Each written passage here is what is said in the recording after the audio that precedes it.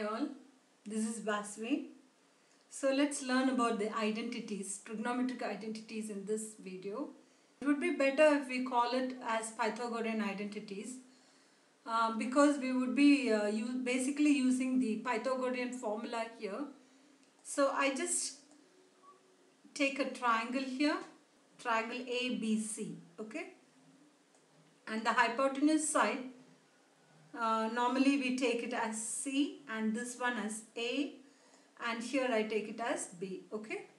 Now, as per the Pythagorean formula, it is like A square plus B square equals C square, right?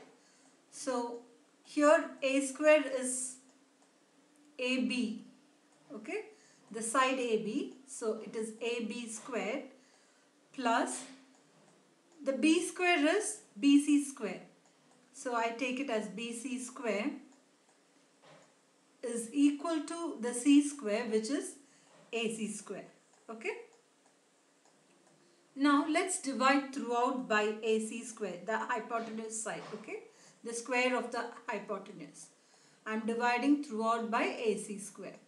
So what happens? This becomes AB square divided by AC square plus BC square divided by AC square and AC square divided by AC square. I can rewrite this as, I'm just taking the square common out, so that would be AB by AC the whole square plus it is BC by AC the whole square equals to 1, right? 1 whole. AC square and AC square becomes 1 whole. Now, okay, I fix the angle here at C, okay? So I fix the angle here. Now, from C's point of view, AB is opposite, right? So that is opposite over hypotenuse square, the whole square, plus adjacent over hypotenuse the whole square equals 1. You know opposite over hypotenuse is sine. So the whole square makes it sine C square, okay? Sine C the whole square plus here adjacent over hypotenuse is cos C.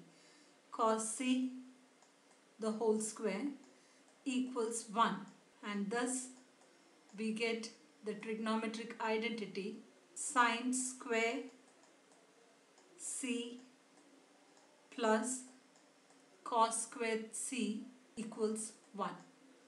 So this is the first trigonometric identity. I can generalize it by saying sine square theta plus cos square theta equals 1. So this is the first one. From this identity I can derive at 2 more, like when you subtract the sine square from this, you get cos square theta equals 1 minus sine square theta. So I would call it 1a. And one more you can derive from this, like this was your first identity, that is sine square theta plus cos square theta equals 1. From this I can derive at one more equation, like when I subtract cos square from both sides, so that's cos square theta, and here again I subtract a cos square theta.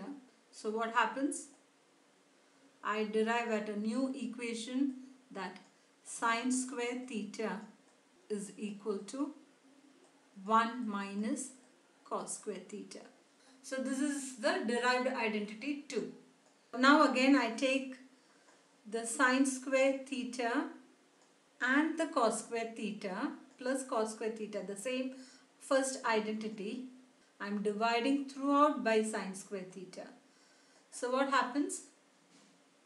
sine square theta divided by sine square theta plus cos square theta divided by sine square theta equals 1 over sine square theta.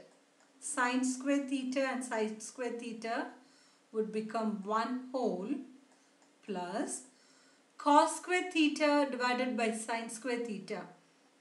That is cos theta divided by sine theta. I am writing the square in common, okay?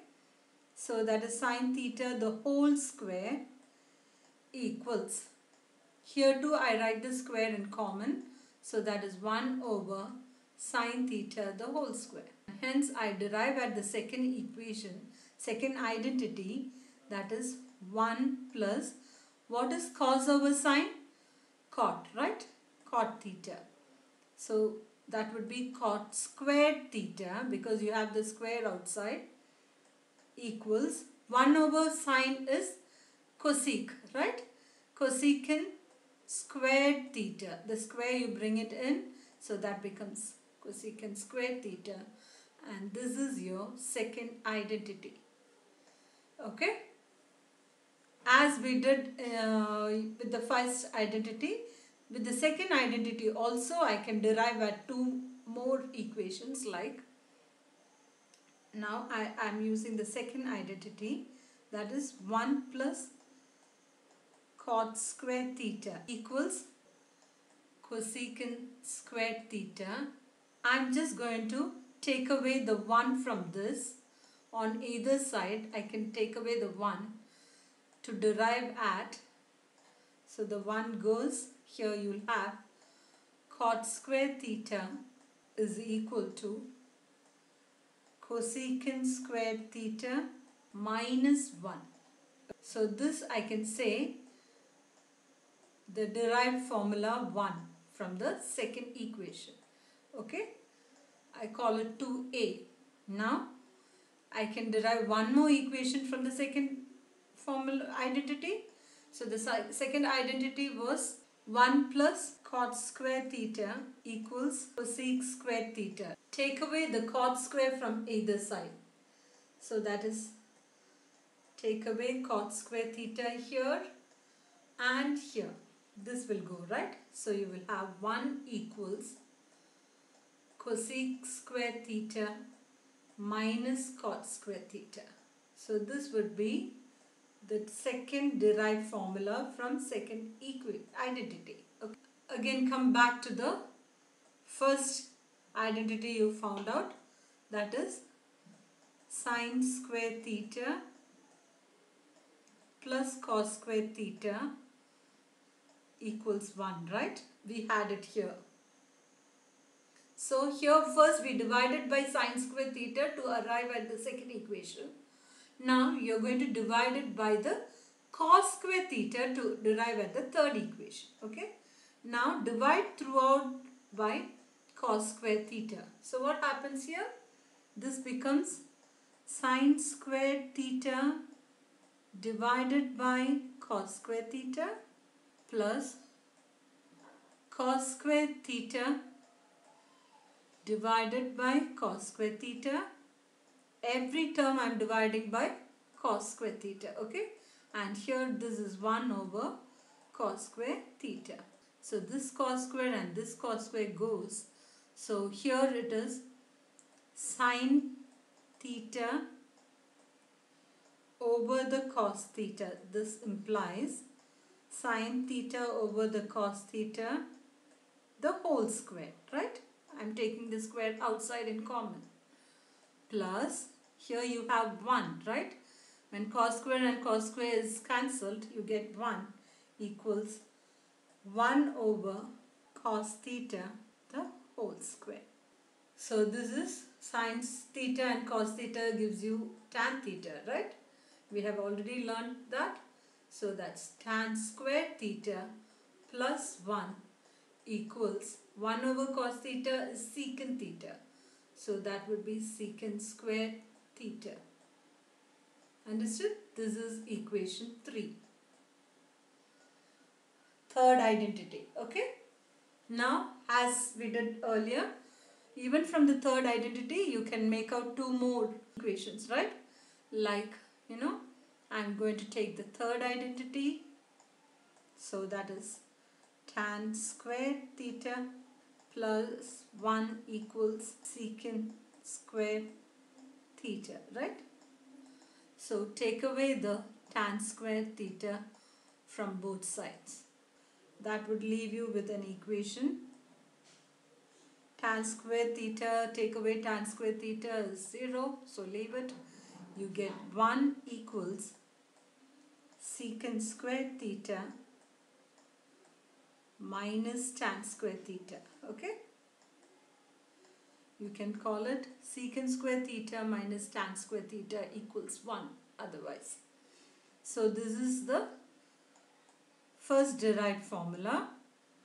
Now write down the third equation, third identity once again to get the second derived equation. Okay, so that is tan square theta plus 1 equals secant square theta is the third identity.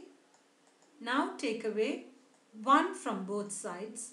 That will leave you with the equation. This 1 and 1 will get cancelled. That becomes a 0. Plus 1 minus 1 is a 0. So this is tan square theta equals secant square theta minus 1. So that's the derived formula from the third equation. Okay, third identity. So I would sum up all the identities here. So the first one was sine square theta plus cos square theta equals 1. From this I arrived at like sine square theta equals the two other formula we got out of this is sine square theta equals 1 minus cos square theta. Cos square theta would be 1 minus sine square theta. The second identity we got was cot square theta equals, okay, just refer back. Remember, we got this as our second identity. That is 1 plus cot square theta is equal to cosecant square theta. Okay, so that is cot square plus 1 will give you cosecant square theta. The derived one is cot square theta equals cosecant square theta minus 1 and 1 equals cosecant square theta minus the cot square theta. And the third one I would put here, tan square theta plus 1 equals secant square theta. From this I can say that tan square theta equals secant square theta minus 1 and 1 is equal to secant square theta minus tan square theta. So I hope you all can remember these identities. If you really know the basics like how we are arriving at these equations. And this would help you to solve many more trigonometric problems in which you would have to prove certain equations. So there you would have to apply these to arrive at the answer. Okay, I'll meet you with problems based on these in the next videos. Bye.